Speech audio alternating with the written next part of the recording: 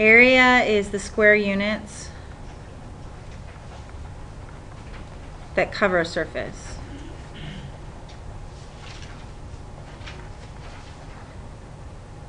Or shape. Okay, and when we say square units, we really mean squares. Just a bunch of squares that fill it up, right? Okay, to find the area of a rectangle, it's length times width. So if this is length, that's width, you multiply them together.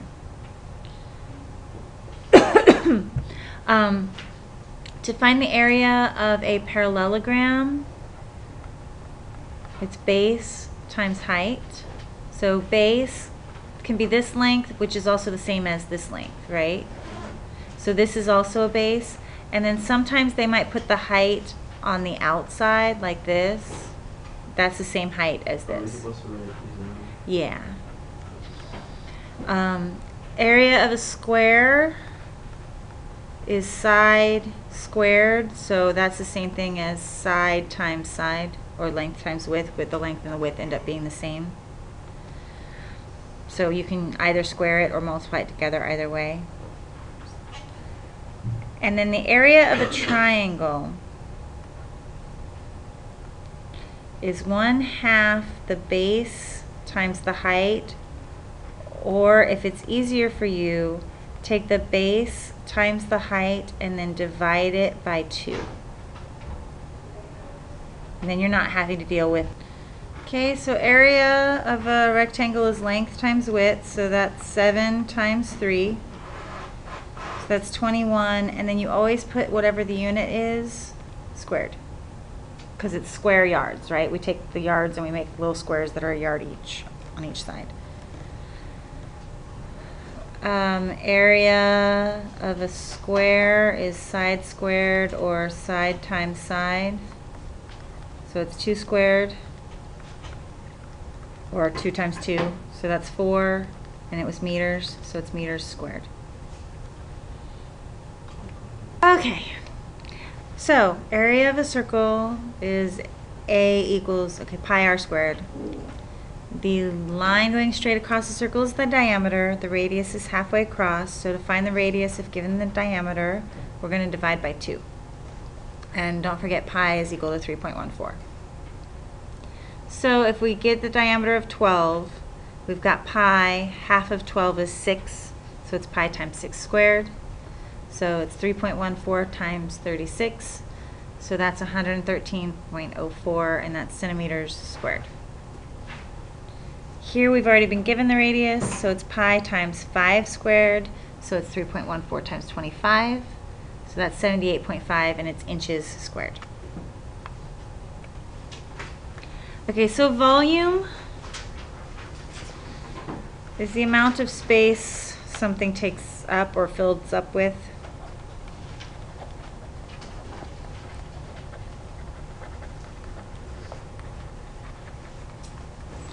And it's 3-dimensional. Okay. So if you look at this, we have basically a cube, or it could be a rectangle. So that would be called a rectangular prism. If it's a cube, all of these 3 will be the same length. But if it's a rectangular prism, they'll be different lengths. Okay. So the volume is equal to the length times the width times the height. Okay? And if it is, let's say it's centimeters, volume is cubed. Right? It's 3-dimensional, so it's cubed. The volume of a cylinder is interesting. It's basically you take the area of the top of the cylinder and then you multiply that by the height. And so it's basically like you took a stack of discs and stacked them all up. And that tells you the volume. So volume is pi r squared times the height. So our volume is length times width times height, and it doesn't really matter which one of these is length, width, and height, because you can turn a box any direction, right? just so you multiply all three of the numbers together. So I have 3 times 5 times 4. So that's, I'm going to do 3 times 20. 60 meters cubed. Alright, the volume of the cylinder is going to be pi r squared h, so pi is 3.14. My radius is 8. I want to square that, and I'm going to multiply that by my height of 15. So I have 3.14. 8 squared is 64, and then 15.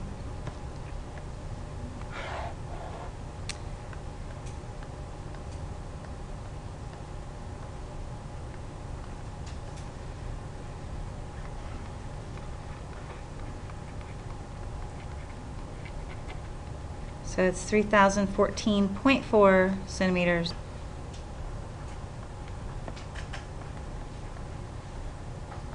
So it's how many squares or little, squares will cover the whole top, bottom, sides, everything. Okay. So the surface area of a rectangular prism or a cube is you do 2 times the length times the width plus 2 times the length times the height plus 2 times the height times the width. So each thing is being multiplied by the other two, right? So L times W and times H. H times L and W. W ends up being times L and H. And then times 2, and you add them together.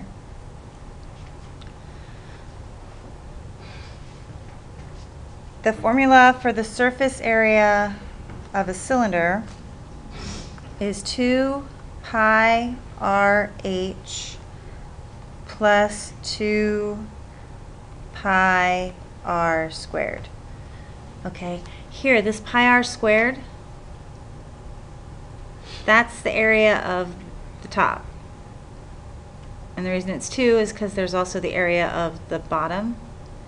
And then 2 pi r is the formula for circumference, so that's this area right around here, right? Well, have you ever taken the label off a can? It's a big rectangle, isn't it? Well, the circumference of the circle tells you the length across the top. And then the height is the side, so it's basically the 2 pi r is the length and then width. So this is like the rectangle and this is the 2 circles. So that's where that came from. We're going to call these, what do you think, centimeters this time? Inches? Millimeters? Let's do centimeters. It's a little box. Okay, so my surface area is 2 times the length times the width plus 2 times the length times the height plus 2 times the height times the width. Okay, now it doesn't matter which of these you call length, width, and height. Just so long as you go ahead and label them. I'm just going to label them randomly so that I don't end up using the same number too many times. So I've got 2 times 3 times 5 plus 2 times 3 times 4 plus 2 times 4 times 5. So that's 2 times 15 plus 2 times 12 plus 2 times 20. So this is 30 plus 24 plus 40. So that's 94, and it's area, so it's squared.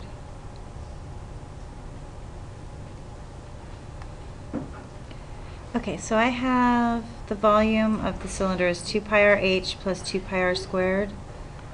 Well, pi is 3.14. My radius is 8, and my height is 15.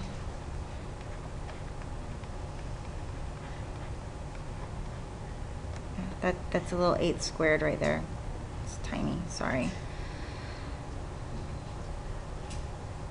Okay. So I'm going to do 2 times 3.14 times 8 times 15. And that gives me 53.6. And then I do 2 times 3.14 times 8 squared. So 8 squared is 64.